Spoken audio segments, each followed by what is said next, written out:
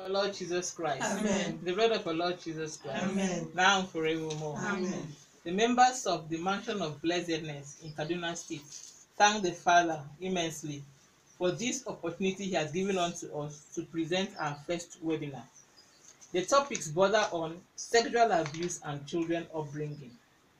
Our presenters are Blessed Mother Designate Mercy Okoye. She will be talking on safeguarding our children against sexual inappropriateness. The second presenter is Blessed Mother Designate Abasioma Ambi. She'll be talking on mothers' roles in children's upbringing. Please, listeners and viewers, listen to them and take the Father's advice now and forevermore. We thank the Almighty God for this privilege that He has given to us to come and talk on these important issues bothering us in this present day. Thank you for listening. The topic once again is safeguarding our children against sexual inappropriateness. Due to the increase in rape and other sexual inappropriateness, it is important that we as parents, as guardians, and especially as mothers are educated on these issues and our children properly guided. We know we cannot always be with our children, but safeguarding them is one of the major duties in parenting. We have heard of incidents of few-months-old babies, toddlers, children, elderly people, boys, girls, even animals being raped. Most times, we center our attention only on girls. Boys are equally violated. So it is high time we started talking to ourselves and taking actions. Conversation with our children about inappropriate sexual behaviors can be stressful to plan, but it is a safety talk we cannot avoid at this time. Apart from the coronavirus COVID-19 pandemic, another trending issue is rape and other sexual violations. So it is key that we start conversations with our children as soon as they begin to talk, as soon as they start talking about feelings and emotions. It is never too late to start. The time is now. Rape is one of the most terrifying crimes committed against another person without the person's consent. It is defined as one person forcing another person to have sex or perform sexual acts using manipulations, physical violence, or threat. Sexual abuse is child sexual molestations. Children are not capable of giving informed consent. Sexual abuse, rape, and sexual assault have been used sometimes interchangeably. They are all crimes. They are bad. There is no foolproof or perfect ways of safeguarding our children against these evils.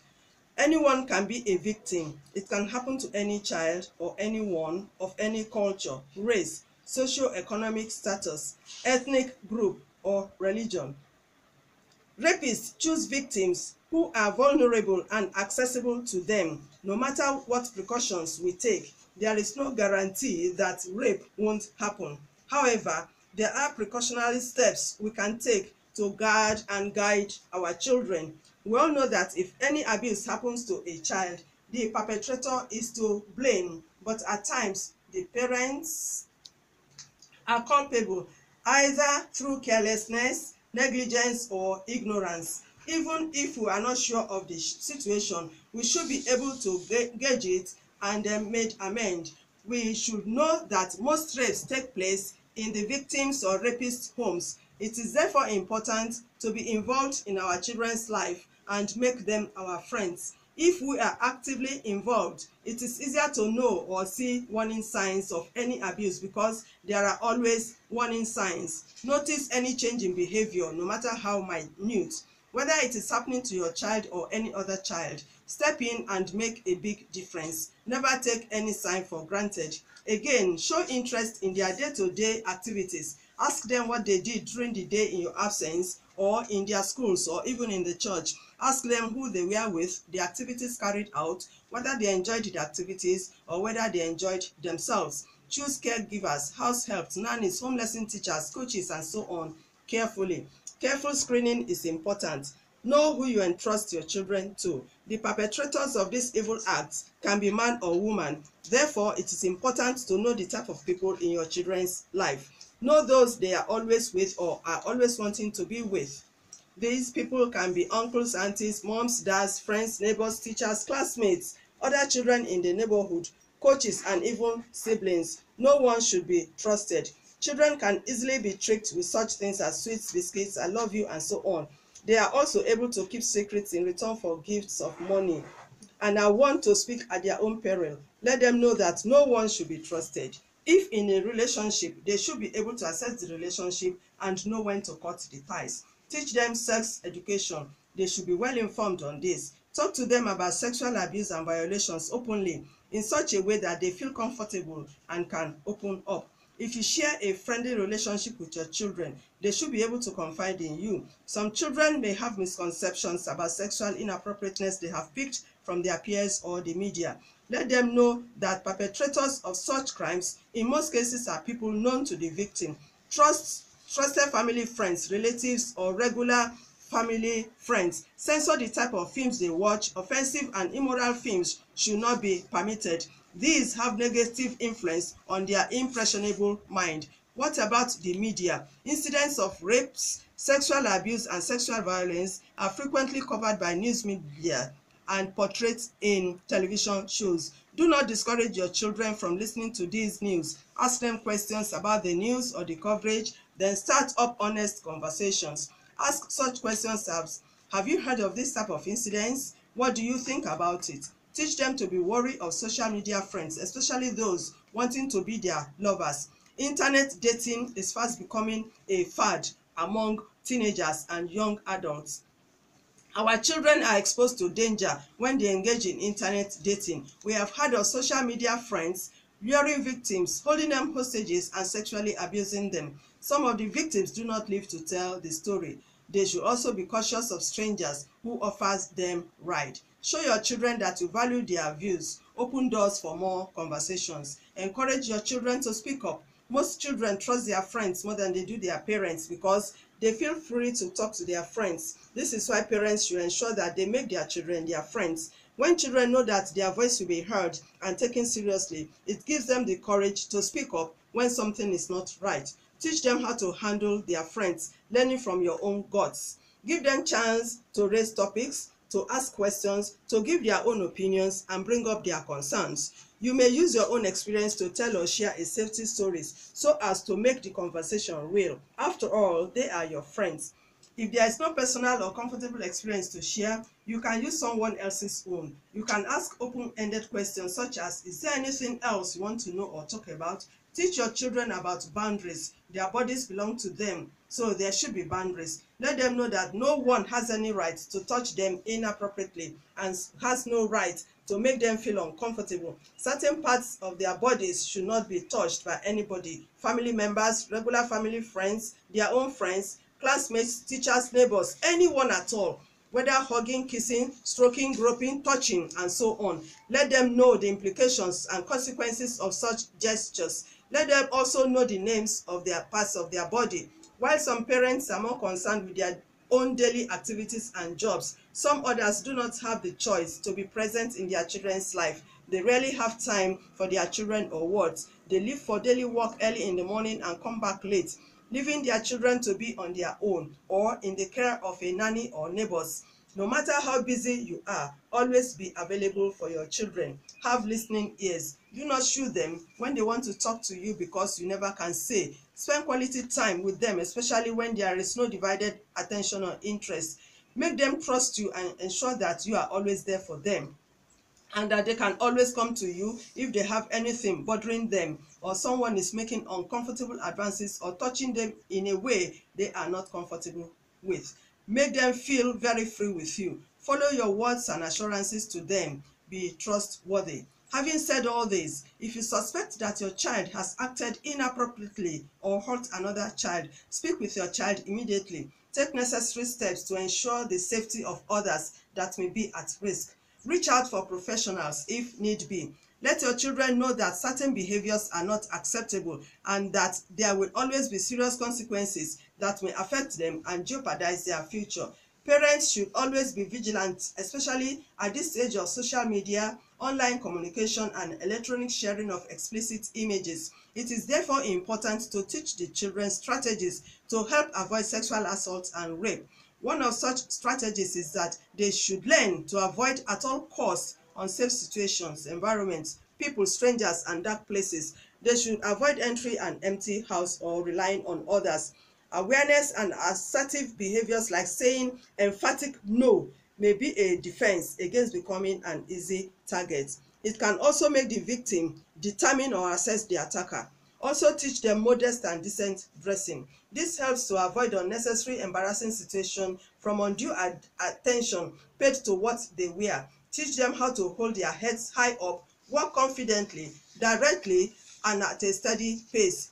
They should avoid drugs and alcohol. This can impair their ability to respond to emergencies. When faced with a perpetrator, they should not freeze, they should not fear. They should make the most use of the first precious minutes. At this time, the rapist is not in total control, so the chances of escape are high. However, they should also know that they may not be in total control, especially if the perpetrator is armed or the victim is drugged or under influence of alcohol.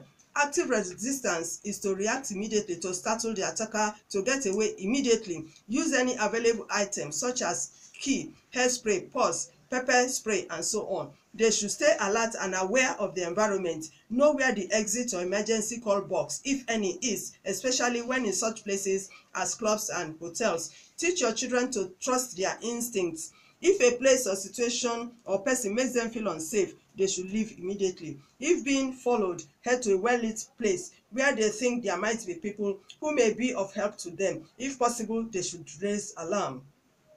They should flee if they are in a potentially dangerous situation. Often, victims ignore danger signs because they do not want to be impolite or cause embarrassment. Always make sure the car doors are locked, whether or not in the car. Always check your rear view mirror when driving. When returning to the car, always learn to have your car keys in your hands, ready for use in unlocking the door and turning on the ignition. The car key can also be used as a weapon. Importantly, taking a self-defense course will not be out of place.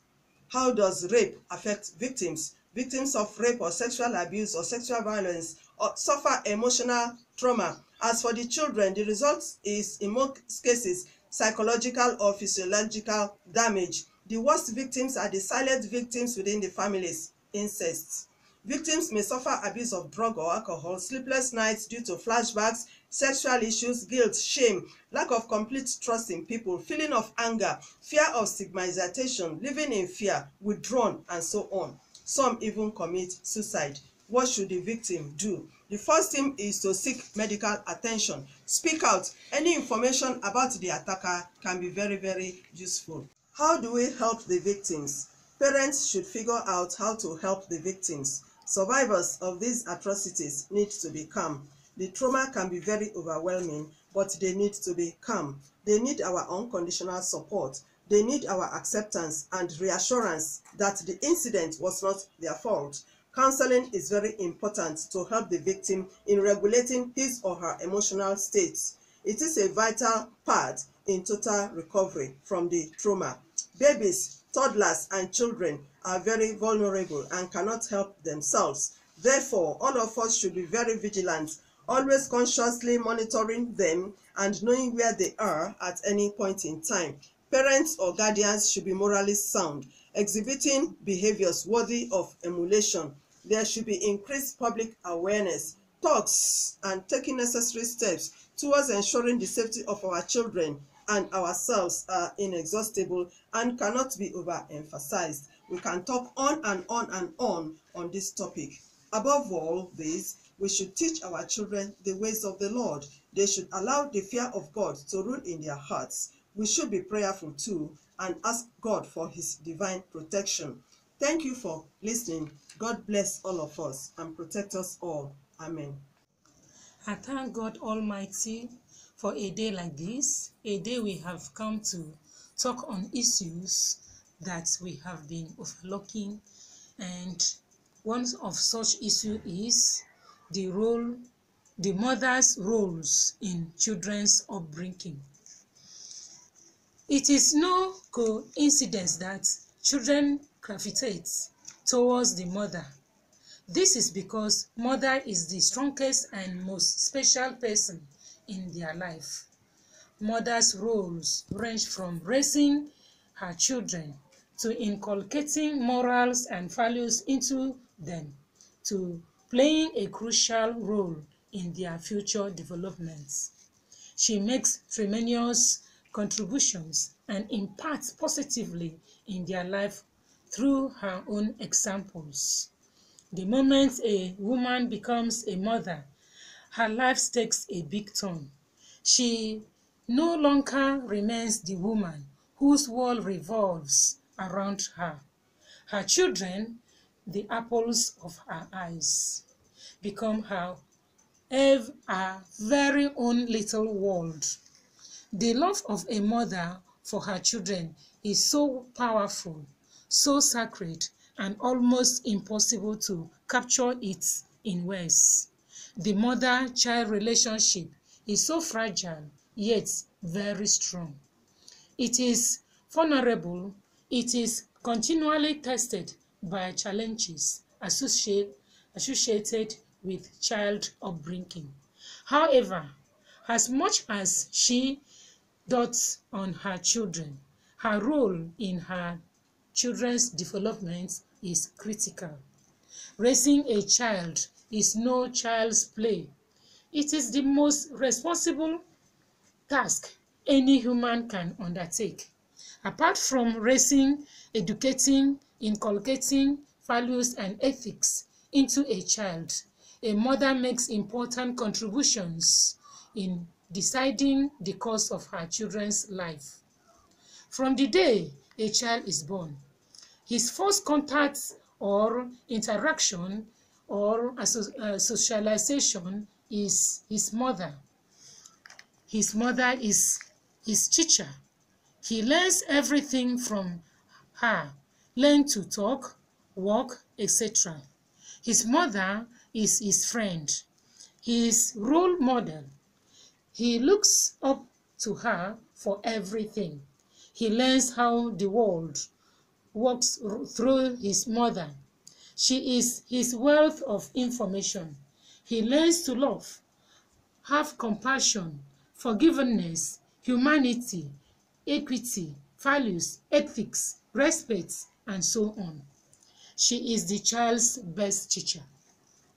In all this, it is important that she pays close attention to what the child learns from her and sets reasonable expectations.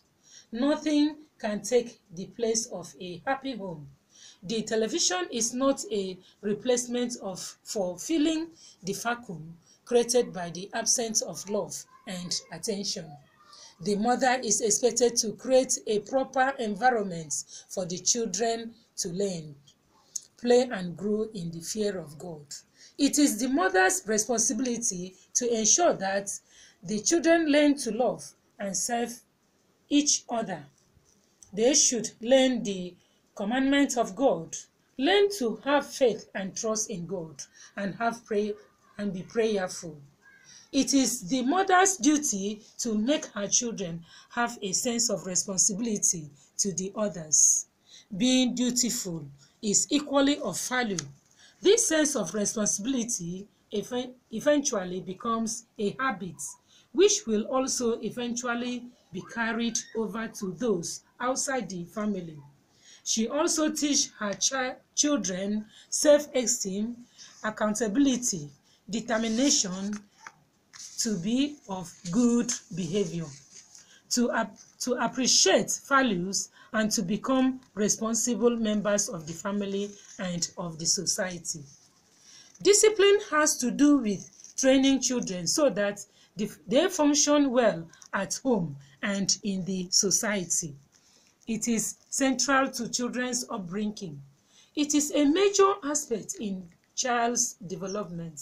The unconditional love of a mother has the inclination to spoil the children. The children need to learn and know their boundaries and the implication of pushing the boundaries. As a mother disciplines her children, she makes them understand what behavior and choices are accepted and what are not. Disciplining can be demanding. The parents, especially mothers, need to be consistent, fair, and firm. Some children and adolescents can be annoying, but a good mother, praying mother, needs to create a culture of character and impart them to her children. Lack of discipline can result in an ugly and inappropriate behavior in the children's development. Children's future development depends, in most cases, on the training and guidance of their mother. It is therefore crucial that mothers spend as much time with her children as possible. Attachment between a mother and her children helps build an emotional bond. This is very important to building confidence in the children. On the other hand, a lack of bond may lead to aggression, hostility, anxiety, depression, and so on. It has been proved that a child who has an insecure attachment with his mother is prone to developing behavioral problems such as dejection, rejection, discouragement, disobedience, and other misbehaviors. Therefore, a mother's attachment with her child has deep impact on that child. Children need quality time with their mother. Raising a child, as we all know, is not an easy task. It is among the most challenging and all-consuming responsibilities. But good parenting is vital to God and to the society. A good mother starts early to inculcate her children on how to understand and overcome peer group pressure and the skill of making informed and appropriate decisions and choices. She inculcates in her children a high sense of family unity by spending time together until the child are mentally and emotionally matured and can make the right decisions and choices. She guides and counsels her children. She develops trust, sets good examples of pure life, teaches positive thinking, positive attitudes, happiness, contentment, and other sets of inner values that can see the children through life. This is where she ensures controlled behaviors, actions, and situations and metes out appropriate and adequate discipline when necessary, but with love. As we have said earlier on, a good mother is a great teacher. She is not a babysitter, never off duty. She uses every opportunity to teach her children etiquette and ways to salvation. She permits less of distractions and artifacts that draw the children away from home and away from God. Her aim is to nurture children who will be good builders of happy homes and responsible citizens. She does not only raise children, she raises the future. In all this, she needs to exercise wisdom and righteousness all the days of her life. A good mother has unlimited love for her children, whether biological or not. Though raising children can be quite demanding, she does not give up on them. The children are the center stage of her life. She consciously monitors their activities and whereabouts. She provides emotional and spiritual stability. In this age of permissiveness, waywardness, juvenile delinquency, broken homes, drug abuse, alarming rate of teenage suicide, internet dating, online communication, social media, inappropriate and indecent dressing, and so on. It is important that home environment is conducive, full of love and care. The mother should ensure that her children's well-being are never neglected. The role of mother in family development cannot be overemphasized.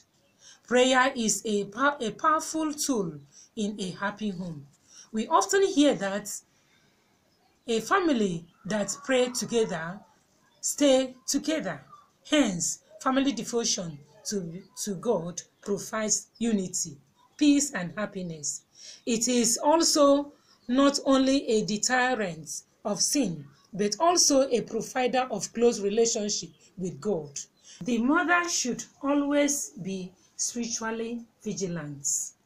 This is because children are born into this world full of physical and spiritual wickedness.